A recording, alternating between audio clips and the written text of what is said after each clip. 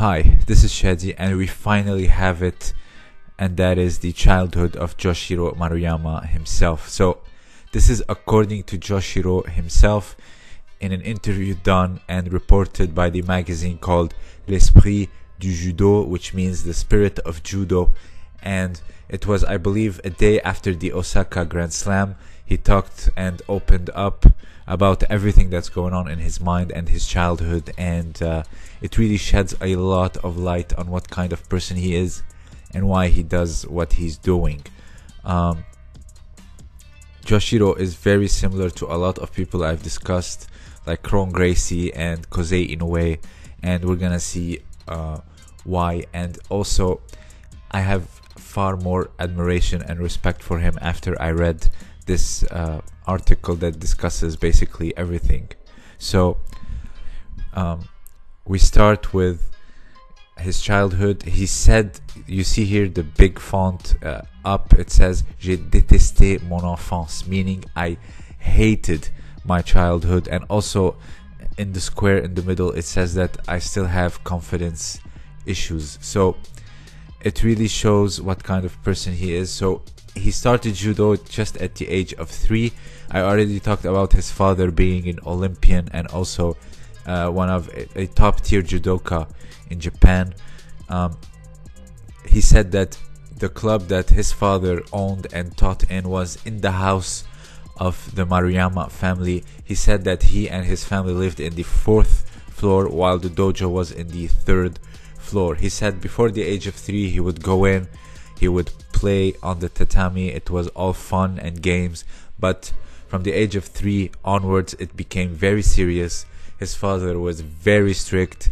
He constantly had to live up to his father's expectations, going to the Olympics, etc. And he talked about his older brother Goki being also a judoka and inspiring him to choose the University of Tenri.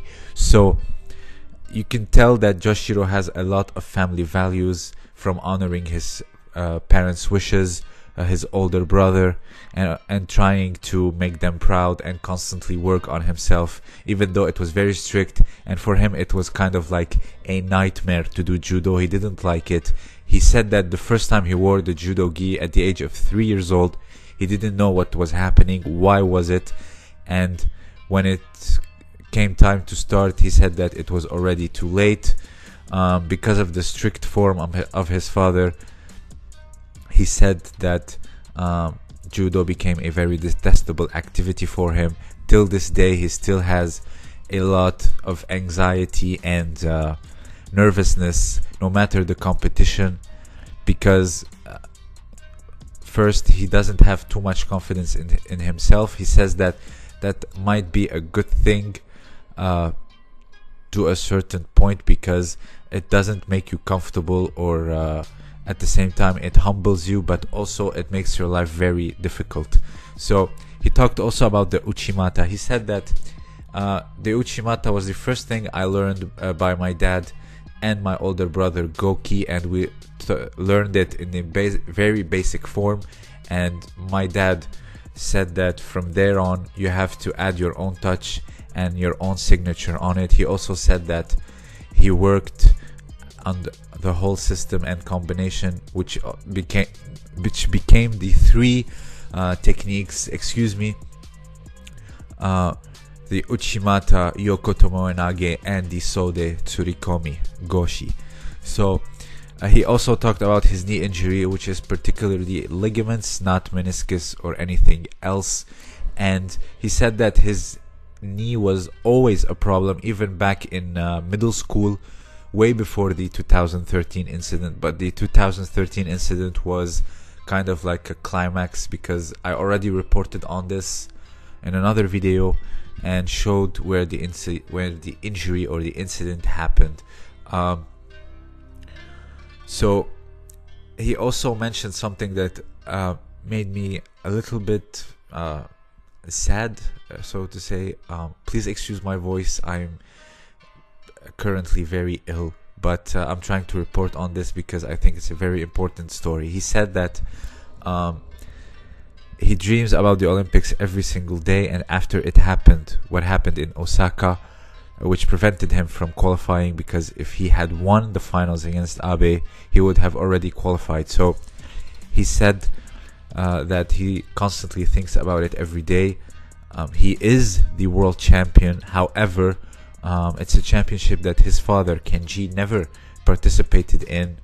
But he did make it to the Olympics, and he still feels like he did not make his father proud enough. And that actually, it's reading stuff like this, from a world champion, someone who is very humble, very hardworking, like Joshiro, with his work ethic and also flawless and fluent technique, to say something like, I still haven't made my father proud. It shows the severity and the strict pressure he was under from very early on, the age of 3 years old, and till this day it still very much affects his life and the way he looks at judo and the way he looks at his own performance. So I always talked about Inoue and Kron Gracie having samurai mindset, family values, going all out till the end in what you're doing, and also honoring your family. But this is a little bit too much.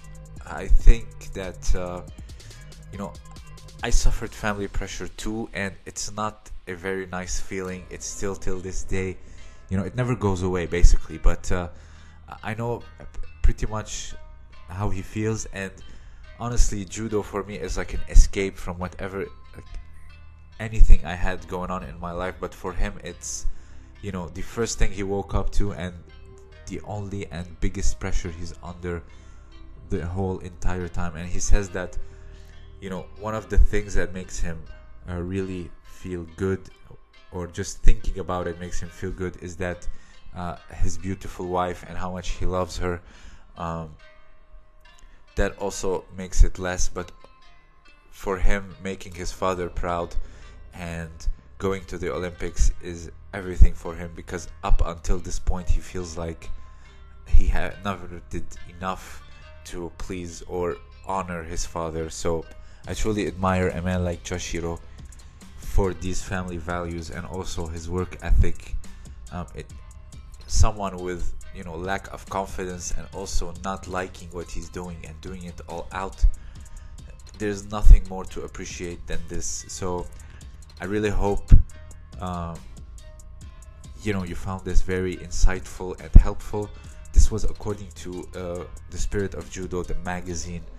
And also he talked about Hifumi Abe. He says that whenever he's on TV, I just change the channel or turn off the television. So you could see how much that last loss really got to him, and also his confidence issues still stem in these little things like seeing Abe on television. So, but also Abe on the rise back in the years of 2015, 16, 17 really motivated him to work even harder. So he has confidence issues, but also he keeps he uses these obstacles and anxieties as motive to keep working harder and more. And look, he is world champion, and he dethroned Abe because he eliminated him in the semifinals, no one else. So like I said, I truly admire him, and this interview really shed a lot of light on what kind of person he is. So I really hope you enjoyed this. If you have anything else to add, please let me know down below. I apologize for my voice, I'm very ill at the moment. This was Shadi, and thank you for listening.